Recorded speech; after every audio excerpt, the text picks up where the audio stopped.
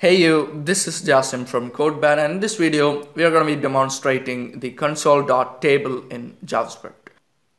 Alright guys, so I have taken my Chrome browser here. We'll be doing this stuff in the developer console. We'll not be using any sort of code editors. So I'll just right click and click on inspect, or you can just say Ctrl+Shift+I, and I'll just take the console there. Now we'll be demonstrating three things. The first one will be like a list of items, and second one will be an object, and the third one will be a list of objects. So starting with the first one, we'll make a const person names is equal to a list of some items, 3 items here. So I'll just click enter there. Now if we just console.log the person names, you can see that it is the default one. You can see the default output there. Now what if it is console.table? So if I just say console.table, it gives me this nice little kind of table here, which has the first column being index 0, 1, 2, 0 based index, and the corresponding values there.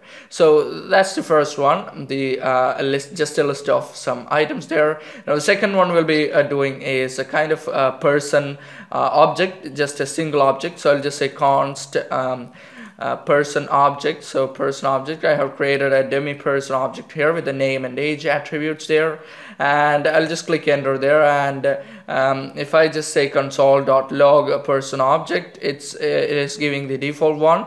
And as far as the console.table, it'll just give you a nice little table there. Now here the index will be the key, so the name and age, and the values will be there in the value column as well. So the last thing we are going to be discussing is the list of objects. So I'll just say const let me say const persons, so a list of persons. So is equal to, I have already prepared one, so 3 objects here, and I'll just replace the name with something else. So John Doe, Jane Doe, and maybe some Bart Doe, for example. And yeah, that's it, a list of 3 objects, and I'll just console.table that persons there. So which will give you a very cool table here, which has the index. So 0th index have the name and age of John Doe and 10, and similarly the first and second index as well. You could also sort the table based on the column titles like index, name, or age in ascending or descending order just by clicking on that title itself. So if I want to actually sort by index, just click on that index. It'll just give you in ascending or descending order, and the same with name and age as well.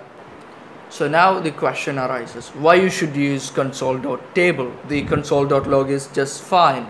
So the answer to that question is like the tabular representation of data works like a charm, which means you'll get a greater insight into your data, and you can just debug faster than the console.log itself. So that's all about the video, a short video on this one, and hope you enjoyed the video. If you like the video, please hit the thumbs up button, and if you haven't subscribed my channel yet, please do subscribe my channel and click the bell icon near to it. So thank you for watching. We'll see you in the very next one.